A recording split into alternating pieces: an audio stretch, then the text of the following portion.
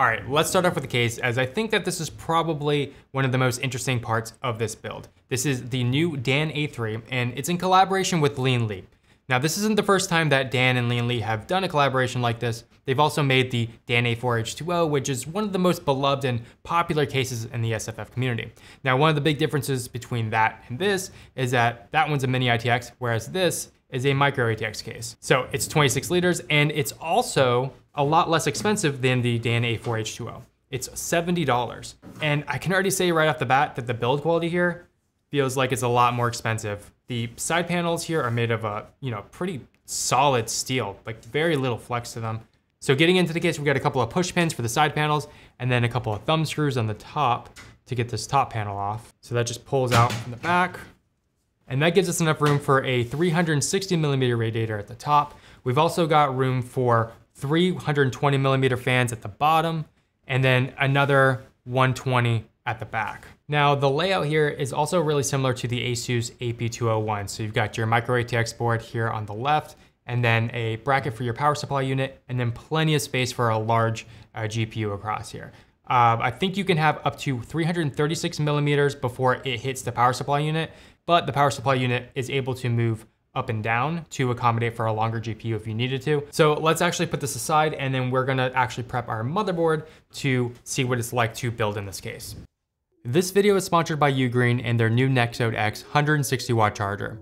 This is a compact 4-port charger that uses a new generation of GaN technology, which brings you a faster and more powerful charging experience with less heat generation. It is incredibly efficient and lightweight so that it won't take up too much space or add too much weight to your bag. It's also 21% smaller than the original 140 watt USB-C charger and much smaller than the one that came with my MacBook Pro 16. Yet it can still charge my MacBook Pro to 50% in only 27 minutes using the PD 3.1 protocol, allowing up to 140 watts from a single USB-C port. Now, this is designed to charge up to 4 devices at the same time, so it's got 3 USB-C ports, a single USB-A, so that it can accommodate everything from Windows handhelds to laptops, providing up to 160 watts across all of those devices. It also includes Samsung's 45 watt fast charging for the devices that support it. If you want to check out Ugreen's Nexode X charger, I'll leave a link in the description below. Now, I am going for a performance-focused build here. So it's $1,500, and we're gonna try to put as much of that budget as possible towards the GPU. For the CPU, I'm gonna be going with the AMD 7600. Now, I think that this is a really good entry point into the AM5 platform, which is the newest platform from AMD. You could save some money by going on, their older AM4 platform. You could potentially save some money on the motherboard and the RAM in that situation. But honestly, if I'm building a new PC in 2024, I'm gonna wanna be on the latest platform. That way you have upgradability over the next few years. And upgradability aside, the 7600 is still a beast of a CPU. We've got 6 cores, 12 threads, which is gonna be more than enough for most games. And in fact, a lot of games don't even benefit from more cores than this. If they do, it's not really by much. So this is gonna be a good CPU in its own right. Now for the board we're gonna be plugging this into, I'm going with the ASUS TUF Gaming A60M Plus. For this build, we obviously need a micro ATX board. With this one being a high focus on the most performance for the money, I decided to go with an A series board. Typically, I would go for a B series board in most of my builds, as I've kind of found B series to be the right balance between cost and features. But something that's important to note when it comes to building a gaming PC and your motherboard is that aside from some overclocking features, your motherboard is not going to affect your performance. You're really just paying for the different features that you need. So you'll want to make sure that whatever motherboard you choose, you'll have the correct headers for your case that you chose, and also things like Wi-Fi or any other features that you feel like you need in your build. So we got enough USB ports here, Wi-Fi 6 built in, and then we also have headers for our USB-C, USB 3.2. Now, one of the downsides is that it doesn't have a heatsink for the 2 M.2 drives here. If you really felt the need, you can buy an M.2 drive that has a heatsink already built onto it. Let's get our CPU out, and we're gonna lift this lever here to open up the latch. And then we can gently lower our CPU right into the socket with that arrow pointing in the top left. Okay, once it's all the way in there, give it a good shake to make sure that it's completely secure. Then we can close the lid and then tighten the latch. Now for RAM, I'm gonna be going with the Team Group T-Create Expert 32 gigs. and this is DDR5 6000 memory. Now, with a build at this price point, I wouldn't recommend anything less than 32 gigs. You could technically get away with 16 gigs of RAM, in a gaming build, but you're not gonna really have much headroom for doing any sort of multitasking or having anything running in the background. RAM is not too much more expensive now, especially DDR5 has gone down a lot in price since when it first came out. So I would highly recommend trying to get with 32 gigs. Now 6000 megahertz is gonna be the sweet spot for cost, stability, and performance. And this one also has a CAS latency of 30, making it a really fast set. Now, another thing that you wanna make sure of is that you get the correct overclocking profile with whatever set of RAM that you pick up. So for AMD, that's gonna be Expo, and Intel, that's gonna be XMP. Now, the nice thing about this set is it actually has both. So that's pretty convenient and not really something that you see on a lot of kits. Now, in order to enable dual channel memory, we're gonna wanna follow these color codings that are on the DIMM slots. So we're gonna be using slot 2 and 4. And once we get the notch correctly aligned, we can gently slide them in until they click into place. For the SSD, we're gonna keep it really simple. I'm just gonna go with a terabyte stick from Crucial. So this is a P3 Plus. I wouldn't recommend getting anything under a terabyte nowadays unless you're, extremely strict on your budget, because a lot of these games are getting so large that even with a terabyte, you're really only gonna be able to install a handful. And so for the CPU cooler, I'm gonna be going with the Arctic Freezer 36. Now this one has gotten a ton of good reviews. It's supposed to be pretty quiet and work pretty well. It's also only around $30, so a pretty good value. Oh, wow. Oh, shit. Now the 7600 does come with a stock cooler, but those tend to be a little bit loud and they kind of run hot. And so if you have the extra 30 bucks, I mean, it's absolutely worth, picking up a dedicated CPU cooler. And for a $1,500 build, you should absolutely pick up a CPU cooler.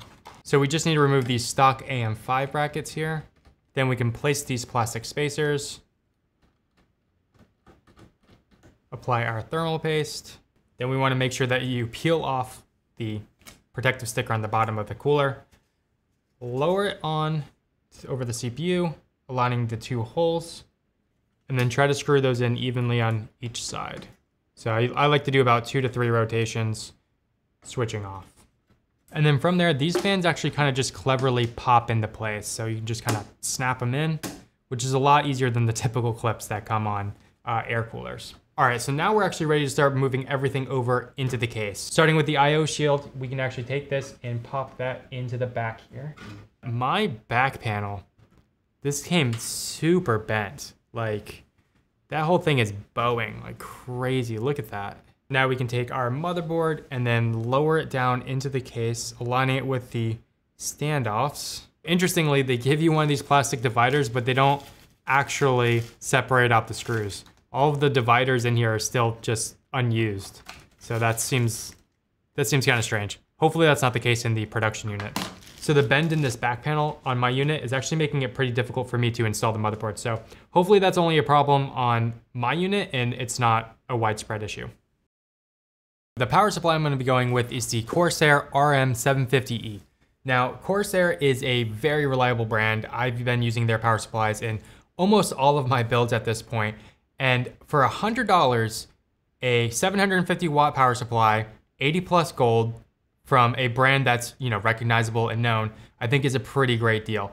So to get the power supply bracket off, we need to pop open this front panel. So there's a couple of push pins and then it lifts off like that. And then we can remove the 2 screws that are holding it in place.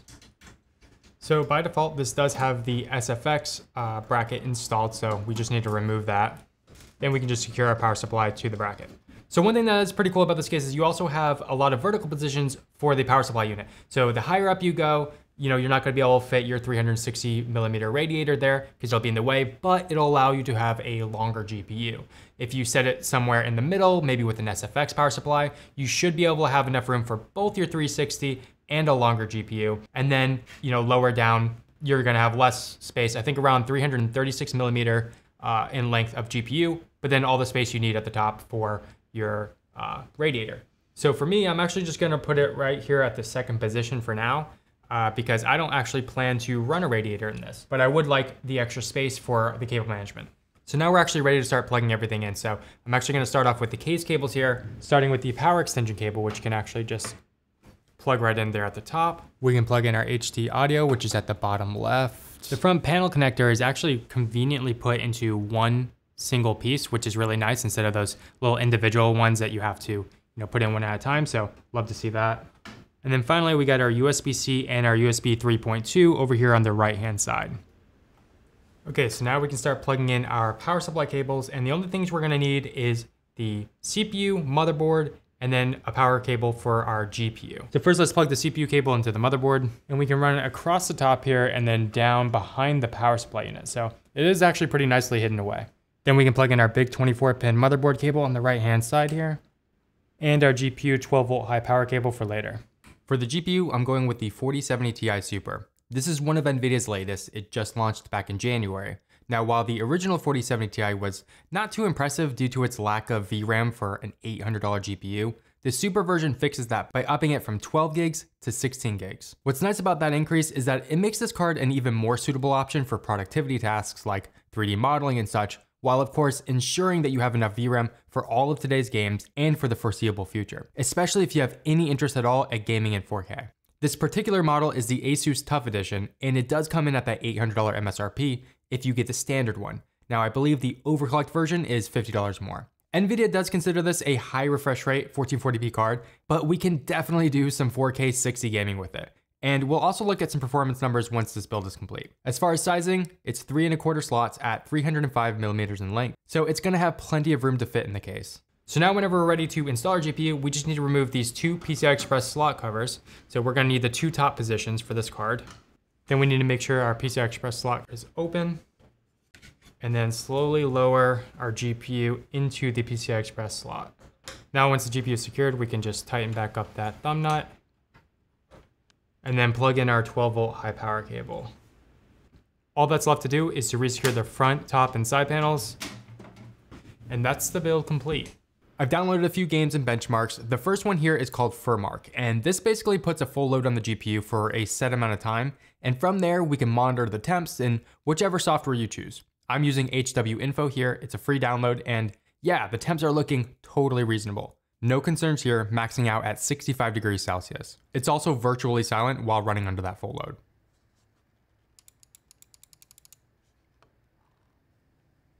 Now I'm gonna run Cinebench R23 in the multi-core stress test. This basically puts a full load on the CPU so that we can make sure that we're getting good temps with our CPU cooler and that we've got everything installed properly. Now I'm not seeing any thermal throttling. Temps are maxing out at 87 degrees and averaging just under 84. So let's take a look at the gaming performance. I picked up two of the latest games here. This is Ghost of Tsushima. CPU and GPU temps are looking really good. Now this GPU is positioned as a high refresh rate 1440p card, so that's what I wanted to test here. The settings are 1440p with the highest preset. It's easily over 100 frames per second, really stable and smooth. And this is without any upscaling or anything like that. Now let's take a look at Hellblade 2. This one just came out about a week or so ago, and it's very graphically intensive. Same resolution, highest settings, and we're still getting a 60 frames per second experience here. Now again, even though this is positioned as a 1440p card, I did test it in 4K when I did my initial review, and you can absolutely do plenty of 4K gaming on this thing. So look, I like this new Dan A3. For $70, you are really getting a lot here. I had the one minor build quality issue with the bent back panel, and the front panel is uncharacteristically cheap compared to the rest of the case. It's made of a plastic, which is totally fine, but it's like a really cheap feeling plastic. But the steel on the rest of the case feels absolutely solid. I also absolutely love the look. The vertical lines in the front is super clean. It reminds me a lot of the Razer Core, a very minimalistic design, and this white version is perfect if you're wanting an all white build. I've got it next to my new 65 white and gray keyboard that I got from Mo Designs. This, by the way, is easily the best typing experience and best looking board I've used. And the 65% size is perfect. Doesn't take up too much room on the desk, but still has all the keys I would need. I'm pretty new to the custom keyboard world, and it's actually crazy how massive of a difference using something like this is compared to most of the typical off-the-shelf boards that I would usually buy. If you're interested, I'll leave a link in the description. You will definitely be seeing this a lot in my future videos. You also have the option to pick up a vertical GPU mount and a glass side panel if you wanted to see inside. In total, this build costs $1,502.89, but there's so much room in here that we haven't taken advantage of. If you're able to stretch your budget beyond $1,500, you can add a 360 radiator at the top, or just a set of 320mm fans or something like that for $30. So yeah, this PC leaves a lot of room for upgradability over the years, but let me know what you guys think about it in the comments below. Anyway, thank you so much for watching, and I will see you in the next one.